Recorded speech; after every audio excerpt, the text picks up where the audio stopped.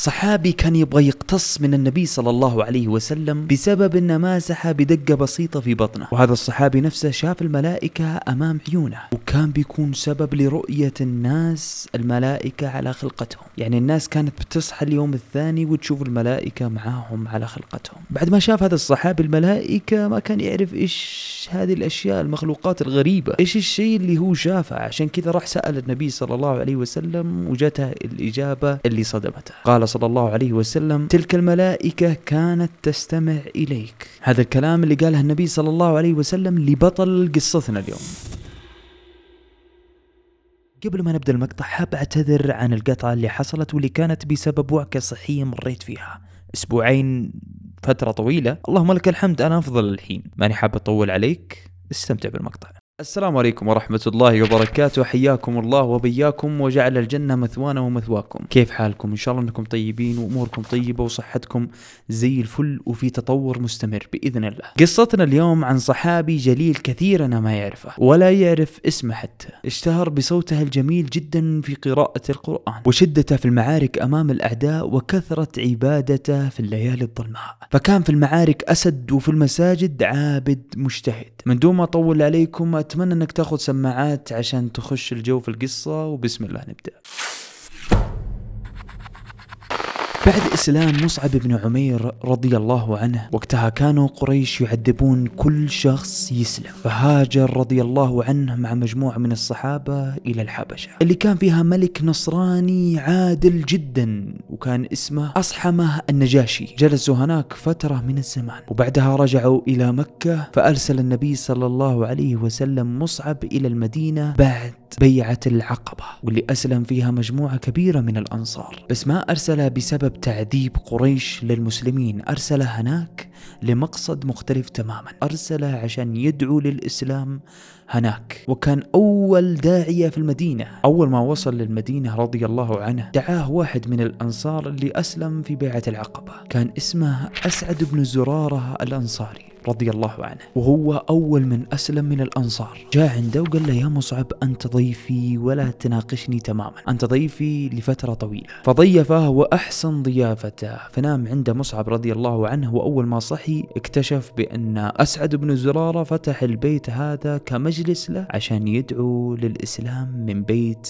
أسعد بن زرارة. فكان بيت أسعد بن زرارة في هذاك الوقت يعني كمجلس يجتمعون الناس فيه عشان يسمعون كلام مصعب بن عمير اللي كان يدعو فيه للإسلام. وبدأ مصعب بن عمير رضي الله عنه يدعو للإسلام. كان في شيء يجذب الناس لكلام مصعب رضي الله عنه، كان ما في أحد يسمع كلام مصعب بن عمير رضي الله عنه في المدينة إلا وجلس واستمع لهذا الكلام العجيب. ومن صفات مصعب رضي الله عنه إنه كان دائما يتكلم بالحجة ويتكلم مع عقلك مو مع عاطفتك، وكان وجهه شرح الجميع يرتاح له، مو وجهه تحس إنه مجرم ولا تحس إنه شخص ما راح ترتاح له. وجهه شرح ومليء بنور الإيمان. الجميع ارتاح لمصعب رضي الله عنه لكلامه والوجهه ولطريقة إلقائه ولمخاطبته لعقولهم. واسلوبه في الإلقاء يا رجل كان جذاب ويشد الواحد يخليه يجلس غصبا عنه. كان ذو حجة واضحة، وكان يقرأ عليهم القرآن وصوته في القرآن كان جميل جدا، فكانت ترق قلوب الناس اللي تستمع له مع كفرهم الشديد اللي كان فيهم. وكان له نبرات تشتد في وقتها وترتخي في وقتها. وكأن الله سبحانه وتعالى اختار هذا الرجل ليكون أول داعية في المدينة اللي من هذا المكان انتشر الإسلام من المغرب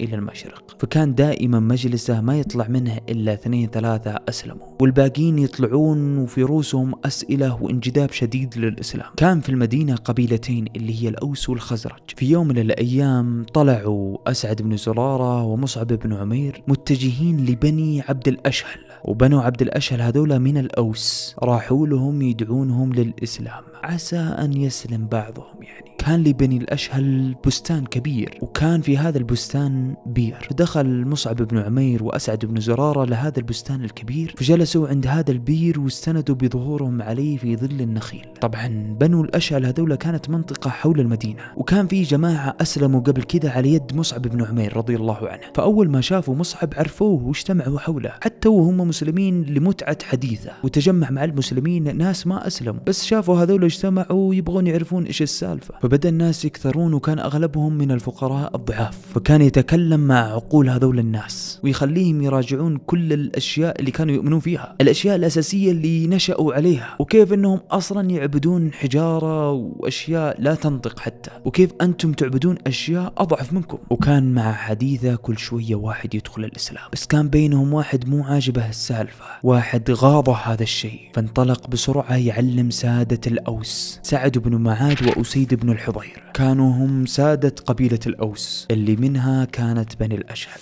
جاهم هذا الشخص بالكاد يتنفس، يقول لهم بأن في واحد جاي من مكة قرشي يسمى بمصعب، جالس يغرر بالفقراء والضعاف هذولا ويطلعهم من دين أجدادهم، وعندنا بين ديارنا وبين أهالينا. بس مضيف هذا المكي أسعد بن زرارة، وأسعد بن زرارة كان من الأوس. تكهرب جسم سعد بن معاذ لأن أسعد بن زرارة يعتبر ولد خالته، فقال سعد لأسيد: لا أبا لك اليوم يا أسيد، انطلق إلى هذا الفتى المكي الذي جاء لأراضينا ليغري ضعفاءنا ويسفه آلهتنا والجرح، وحذره من أن يطأ ديارنا بعد اليوم، لولا يا أسيد أنه في ضيافة ابن خالتي أسعد بن زرارة وإنه يمشي في حمايته لكفيتك في ذلك. اشتد الغيظ في أسيد وأخذ حربته وانطلق لهذا المكان. اشتد الغيظ في أسيد فأخذ حربته وركب على خيله وانطلق لهذا البستان، وكانت عيونه جاهضة ومليانة غضب وغيظ، وأنفاسه تقول: بيني وبينك يا مصعب الموت. الحين مصعب بن عمير وأسعد بن زرارة لا زال يدعون في هذاك المكان، بس أسعد رضي الله عنه أول ما شاف أسيد عرفه فاستقام رأسه وبدأ يدق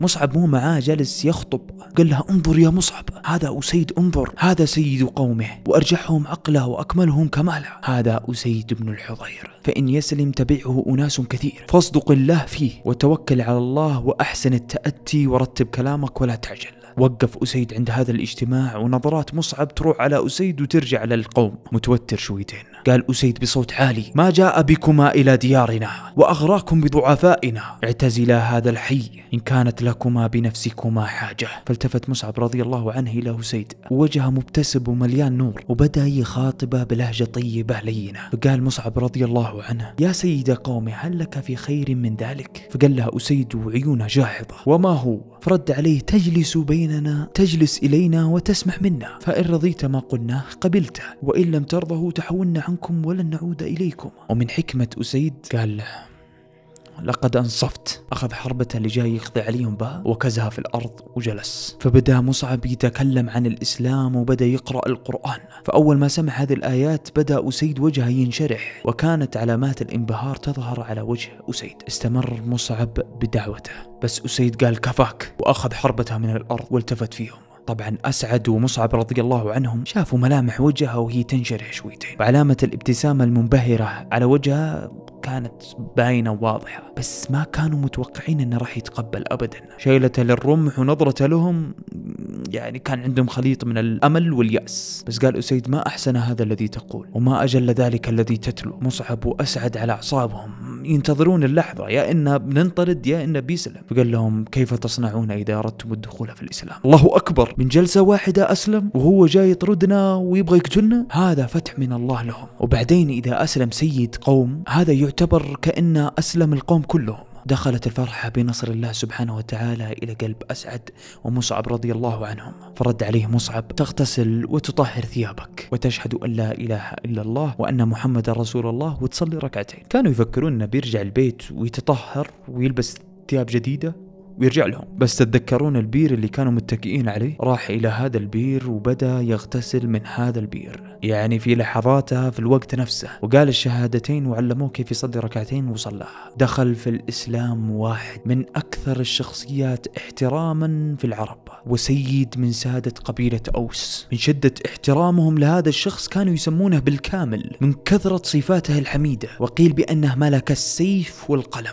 فكان قائد محنك وعسكري بارع وسيد عادل، وكان قارئ وكاتب في نفس الوقت، فعشان كذا قيل عنه انه ملك السيف والقلم. فرجع أسيد إلى سعد بن معاذ، وشوف هنا دهاء العرب. فقال سعد: أحلف بالله لقد جاءكم أسيد بغير الوجه الذي ذهب به. هذا من دهاء العرب زمان، حس في وجهه انه متغير. فقال أسيد: كلمت الرجلين والله ما رأيت بهما بأسا ولقد نهيتهما فقال نفعل ما أحببت. قال كذا أسيد عشان ما يبغى يقول لها الحقيقة، يعني عشان ما يعصب عليه. تخيل انك تروح عشان تطرد ناس يدعون للإسلام وتسلم في الأخير. أكيد أنه كان خايف يقول له هذا الشيء وينصدم حتى سعد أو ياخذ موقف قوي منه. وجلس أسيد يحاول فيه أنه هو يروح إلى مصعب بن عمير ويطرده بنفسه لعل قلبه يلين من كلام مصعب ويسلم. وفعليا أخذ سعد الرمح وركب الخيل ونفس الشيء ورجع لهم، فقال اللي في المجلس كله: نحلف بالله يا سعد أنه رجع بوجه ثاني ليس بنفس الوجه الذي ذهب به. بس سعد وقف على قومه وقال: يا بني عبد الأشهل، كيف تعلمون أمري فيكم؟ يعني كيفني أنا معكم؟ قالوا: أبد، أنت سيدنا وترجال ونعم وذكي ومحنك ولا شفنا منك شر. قال لهم: فإن كلام رجالكم ونسائكم علي حرام حتى تؤمنوا بالله ورسوله. فأسلم بنو الأشهل كلهم من هذيك اللحظة، ما بقي منهم أحد.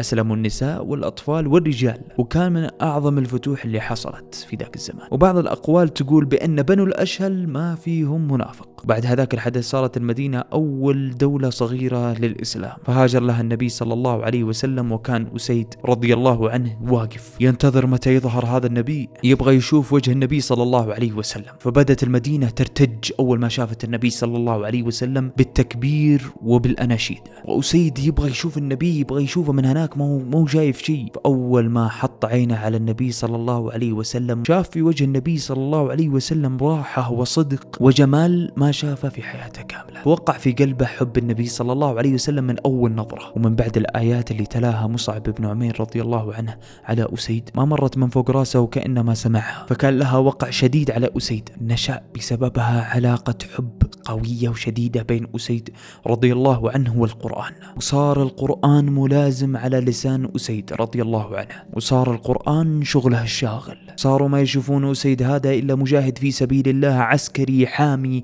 شديد قوي على الأعداء، شخص متوحش لا ترى في عينه الرحمة ولا يخشى الموت، وعاكف في الليالي يرتل القرآن بقلب خاشع ودمعة سريعة. كان صوت أسيد رضي الله عنه جميل جدا إذا تلا القرآن، ولسانه فصيح به، فإذا سمعته تستمتع بقراءته استمتاع شديد. وكان أكثر وقت يستمتع في قراءة القرآن فيها، وكان أكثر وقت يستمتع فيه بقراءة القرآن إذا نامت عيون الناس، يعني متأخر جدا في الليل. كان يصلي الليل ويعطر الأجواء بصوته الجميل. كانوا الصحابة يعرفون متى يصلي الليل من كثر ما يحبون يسمعون صوته. كانوا فعليا يجتمعون ويستمعون لصوته في قراءة القرآن في نص الليالي الهادئة. بس مو البشر فقط اللي يستمتعون بقراءته، ففي ليلة من الليالي الهادئة كان أسيد رضي الله عنه جالس في حوش بيته في وسط الليل. كان ينوم ابنه يحيى، جلس مع ابنه إلين نام وحط ابنه جنبه. كان فرس أسيد رضي الله عنه قريب من ابنه. كان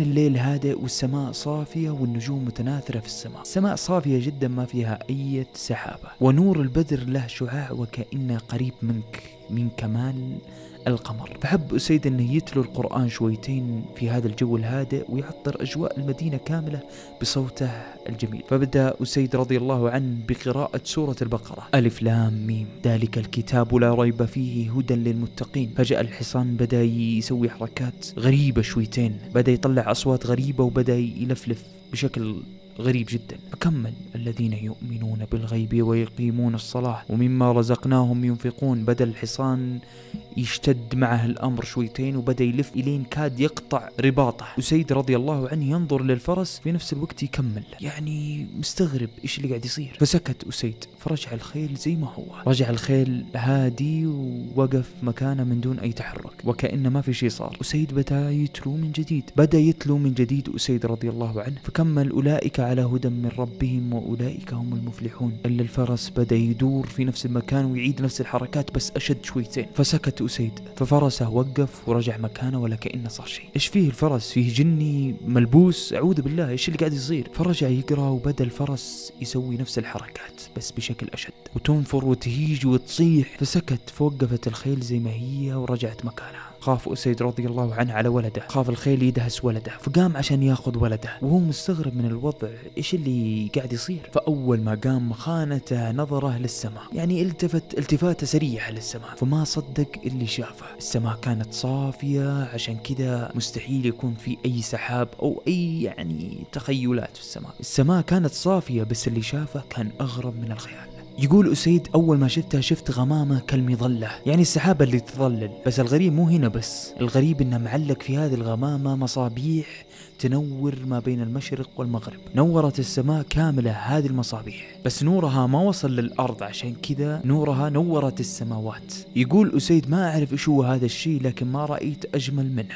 ولا أروع منه في حياتي. كان يهبط بس أول ما شفته ارتفع في السماء إلين اختفى. أخذ ولده ودخله البيت بعد ما شاف هذا المنظر العجيب، خايف على ولده، أهم شيء لا يصير للولد الشيء يعني. وجلس على أعصابه ينتظر الصبح عشان يسأل النبي صلى الله عليه وسلم عن هذا الشيء اللي شافه. أصبح الصبح وراح أسيد للنبي صلى الله عليه وسلم يسأل عن اللي شافه. فأول ما شاف النبي صلى الله عليه وسلم قال: يا رسول الله، رأيت كذا وكذا في الليلة أمس، كنت أقرأ القرآن وشفت هذا الشيء العجيب، إيش هو هذا الشيء يا رسول الله؟ فقال النبي صلى الله عليه وسلم: تلك الملائكة كانت تستمع إليك يا أسيد، ولو أنك مضيت في قراءتك لرآها الناس ولم تستتر منهم. يعني لو وصلت يا أسيد القراءة لرأوها الناس في اليوم الثاني ما بينها وبينهم حجاب، يعني رأوها كخلقتها اللي خلقها الله سبحانه وتعالى، يعني بيكون الناس شافوا الملائكة على خلقتهم. يا الله، الأمر عظيم ترى، أنت ما أنت متخيل إيش الصوت الجميل هذا. الحقيقة أنا أبغى أسمع، جاني فضول أبغى أسمع صوت الحقيقة. خلونا نرجع لنظرة أسيد رضي الله عنه للنبي صلى الله عليه وسلم. تتذكرون نظرة أسيد رضي الله عنه للنبي صلى الله عليه وسلم وإيش شاف فيه من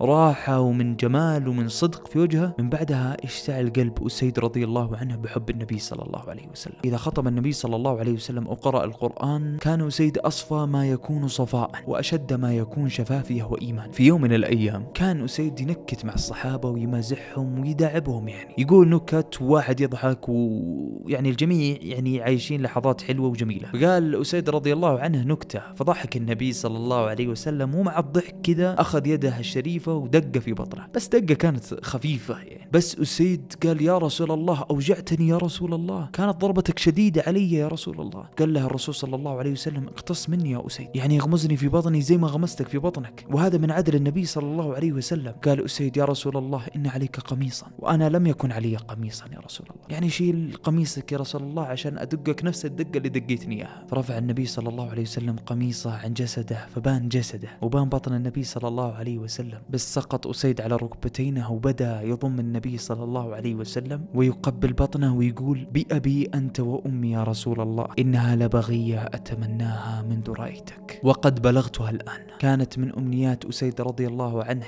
إنه يضم النبي صلى الله عليه وسلم ويقبله بنفس الطريقة من شدة حبه في النبي صلى الله عليه وسلم. ومن حبه في النبي صلى الله عليه وسلم في معركة أحد اشتد القتال وصاروا المشركين حول النبي صلى الله عليه وسلم، فركض أسيد وبدأ يقاتل عن النبي صلى الله عليه وسلم ويدافع عنه، فطعن 7 طعنات قاتلة كان بيموت منها. هذا كله يعني شاف الموت، بس أهم شيء النبي صلى الله عليه وسلم ما يجي شيء. كان يحب النبي صلى الله عليه وسلم حب شديد. قوم أسيد رضي الله عنه اللي هم الأوس كانوا يحبونه حب شديد لدرجة أنه إذا جاء يتشفع في أحد يشفعونه لحبهم فيه. المهم يقول أسيد رضي الله عنه جيت عند النبي صلى الله عليه وسلم فقلت له: في بيت من الأنصار جدا فقراء وأغلبهم نساء، ما في أحد يشتغل لهم ولا أحد يقدر يسوي لهم شيء ولا عندهم أي أكل ولا يقدرون يشترون ولا يشتغلون، فاقسم لهم يا رسول الله من الصدقات والغنائم. قال له النبي صلى الله عليه وسلم: لقد جئتنا يا أسيد وقد أنفقنا ما بأيدينا، فإذا سمعت بشيء قد جاءنا فاذكر لنا أهل ذلك البيت. فقال له النبي صلى الله عليه وسلم: إذا جاء خير جديد من غنائم أو أموال فاذكر لنا هذا البيت عشان نقسم له. فعليا جاءت الغنائم من معركة خيبر، قام النبي صلى الله عليه وسلم وقسم الغنائم، قسمها على الأنصار وأعطاهم حقهم وزاد لهم بكرم، وأعطى أهل هذا البيت وزادهم وكثر لهم إلين اغتنوا. فالتفت أسيد للنبي صلى الله عليه وسلم بوجه مبتسم من كرم النبي صلى الله عليه وسلم وعدالته، قال: جزاك الله عنهم يا رسول الله خيرا. فرد النبي صلى الله عليه وسلم قال: وأنتم يا معشر الأنصار جزاكم الله أطيب الجزاء، فإنكم ما علمت أعفة صبر، يعني من يوم عرفتكم وأنتم صابرين وفيكم عفافة ما تطلبون، وإنكم ستلقون أثرة من بعدي فاصبروا حتى تلقوني وموعدكم الحوض. بمعنى أن بعد موت النبي صلى الله عليه وسلم راح يصير للأنصار ظلم شديد، وإن حكام المسلمين بينفردون بالخير والرزق والغنائم ويظلمونكم ما بيعطونكم شيء، وآخر من يلتفت لهم هم الأنصار. فيقول النبي صلى الله عليه وسلم: اصبروا فإن موعدكم الحوض. في يوم القيامة لكل نبي حوض، كل نبي أرسله الله سبحانه وتعالى لقوم له حوض يوم القيامة، وعلى الحوض هذا من آمن بها. وحتى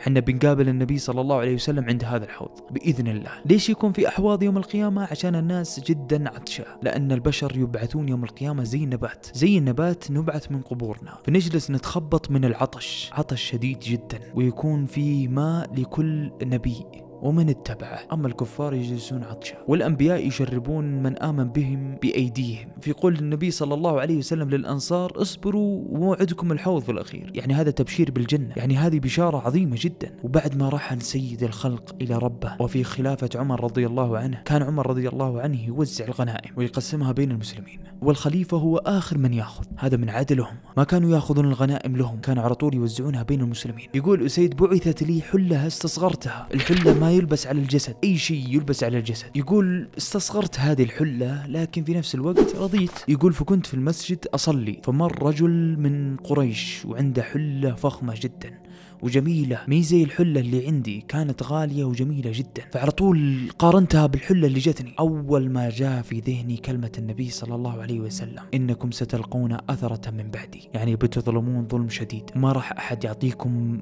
من الغنائم. بس سمع رجل في المسجد وانطلق إلى عمر بسرعة، ما كان يدري أسيد إنه راح يعلم عمر. فيقول: قمت أصلي، وأنا أصلي إلا عمر جاء عمر الخليفة بنفسه، فقال لي: صل يا أسيد. يقول أسيد: صليت وخلصت وسلمت، والتفت لعمر، قال له: عمر ماذا قلت يا أسيد؟ فقال له أسيد: إيش اللي حصل وكلام النبي صلى الله عليه وسلم اللي قال له؟ عفى الله عنك يا أسيد، تلك حلة بعثتها إلى فلان من الأنصار، بس هذا الفتى القرشي اشتراها من هذاك الأنصاري ولبسها وصارت ملكه، أفتظن أن هذا في زماني يا أسيد؟ عفى الله عنك. شوف حرص الصحابة على العدل وعلى أن ما يكون في أحد شايل في قلبه شيء. قال أسيد: والله يا أمير المؤمنين لقد ظننت أن ذلك لا يقع في زمانك. في عهد عمر رضي الله عنه توفي أسيد بن الحضير، اللي كان من أكثر الصحابة حبا للنبي صلى الله عليه وسلم وأكثرهم تمسك بالقرآن. حزن الصحابة لفراق أسيد رضي الله عنه لأنه كان حكيم وونيس في نفس الوقت، كان ينكت ويداعب ويمازح، وإذا حل الليل يملي يثرب بطيب صوته في قراءة القرآن، فتمتلأ المدينة بالطمأنينة والأمان.